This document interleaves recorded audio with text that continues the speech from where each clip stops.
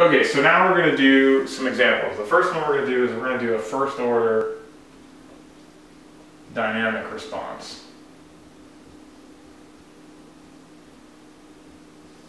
Okay, so I'm going to assume my input is the truth signal. So I'm going to say that's like the actual, if there was, full truth, this was what the temperature really is. I'm going to call this H my sensor block, and then T tilde is going to be my output. And what I want to know is my measured signal as a function of time, okay? There are multiple different ways to do this. In controls, I use Laplace transforms. In this class, we're just going to use differential equations, okay? And so the idea is how do you get the dynamic response of this system here, okay? Well, there's a first order equation for heat capacitance, and basically you call that, I think, like CQ or something like that. I'd look it up in the book, but it's irrelevant really what it's called. I'm actually just going to call it A, okay? And so the idea is that the derivative T dot is going to be equal to this function here. Okay, where did I get this from? Again, it's just if you look up the equations of motion for heat, I'm not a thermal scientist, but if you look up the equations for heat, you're going to get dt dt, so, basically change in temperature over change in time, plus this term here is going to equal this term here. Okay. And so what you need is you need initial conditions. A basically is a function of your heat capacitance in your sensor plus any delay in filtering or your DAC. Okay?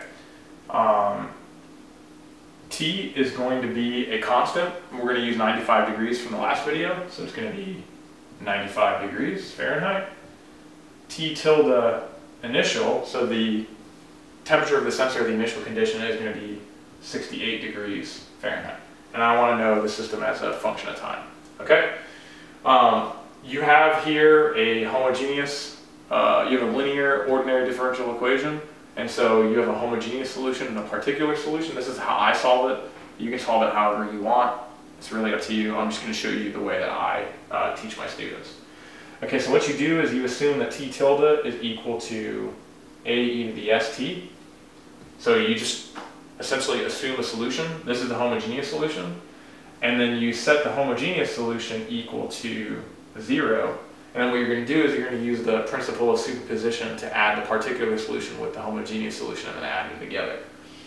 So if I take this homogeneous solution and I take a derivative, I'm going to get Sa e to the st.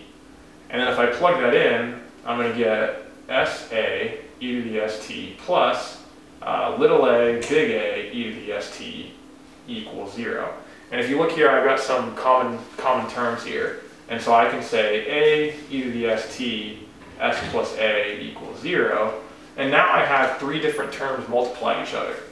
So I could have scenario 1 where A equals 0, but if A equals 0, T tilde is 0 for all time, and that's not true because I know that T tilde is equal to 68 degrees, so that's impossible.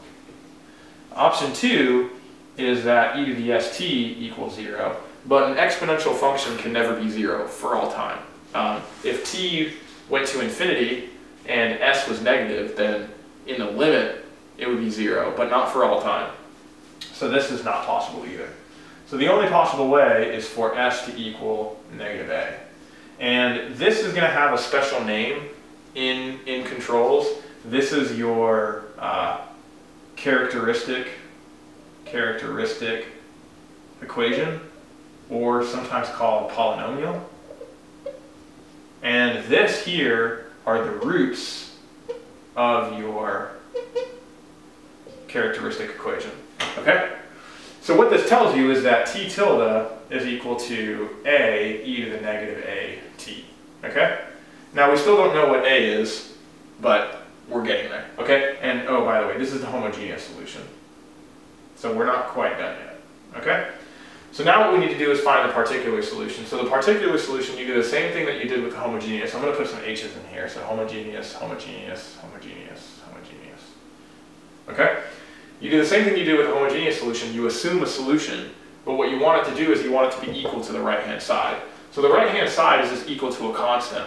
So I'm just going to make T tilde particular equal to B, just a constant. Okay?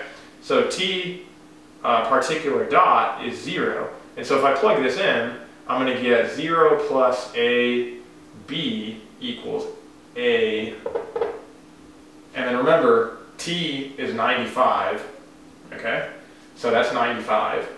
And I guess I need to give you an a. So I'm going to say a is 4. Okay? So this is going to be e to the negative 4t. Okay? And basically, if you look at this, the a's actually cancel. And so b is this 95. Okay? So the particular solution is just equal to 95.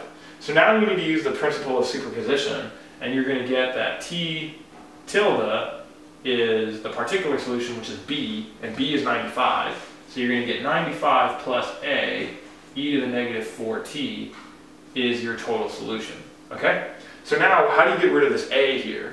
Well, you need to use your initial conditions. So if you plug in initial conditions, T of 0 is 95 plus, well, e to the 0 is 1, so you get plus A, and that needs to equal 68.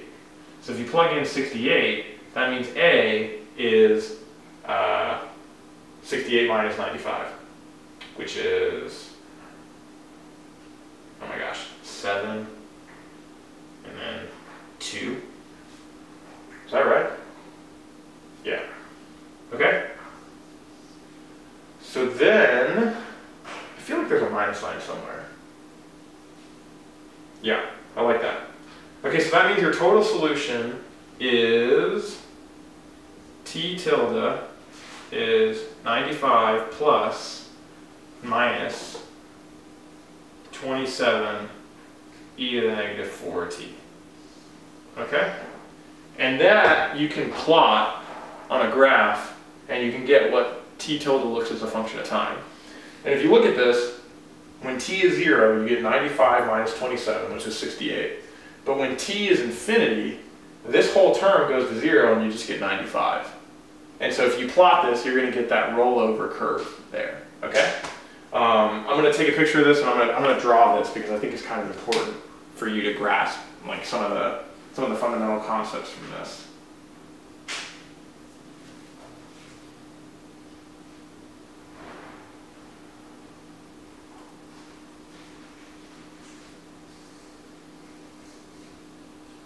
Let's see, 316. Okay, so let's erase the board here. And let's keep that there.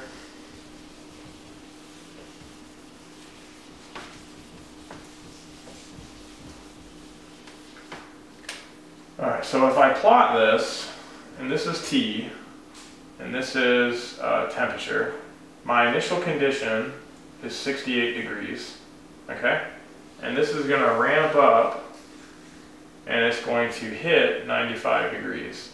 Now the question is how long does it take, okay? Well, it turns out that your settling time, which is within 2% of final value, is equal to 4 divided by A. That's why I picked A, okay? And so in this case, it's 4 over 4, which is 1 second. Okay, so this is a pretty fast sensor, okay? But this basically means that like here, when you're within 2% of the final value, you are at, what is this? This is 1 second, okay? There's another special quantity called the time constant. This is your time constant, which is equal to 1 divided by A. So in this case, that's 0.25 seconds. And at 1 divided by A, or 1 time constant, so 0.25 seconds, you are, if this was 100%, this would be 68%. It might be 63, but it's not important. The point is that this is 1 time constant, so 1 tau, and this is 4 tau. Okay? So if what you want to do is if you want to have a fast sensor, a sensor that responds quickly, you want A to be really, really, really, really big. Or really, really negative, I guess you could say. Well, A is the absolute value, right? This is -4, but that's because it was negative A. So you want A, the number, to be really, really, really big. At which point, your sensor will respond quickly. If you have a sensor that the A is super small, then the sensor is going to take forever to respond to a change in the measurement. And so that's when you get into situations like aliasing, which we'll talk about in chapter 5, where your sensor is so slow and there's so much lag and there's so much delay, it can't keep up with how fast the temperature is changing, or your measurement is changing. In this case, temperature doesn't change that quickly, so a delay of 1 second is probably okay. Now, if you're doing, precision control on a drone or something like that, 1 second of delay would probably result in just completely flipping the quad over. Okay, so this is first order, and this is a very, very quick example, but they basically all look like this. So then I'm going to do an accelerometer example where it's second order now. Okay?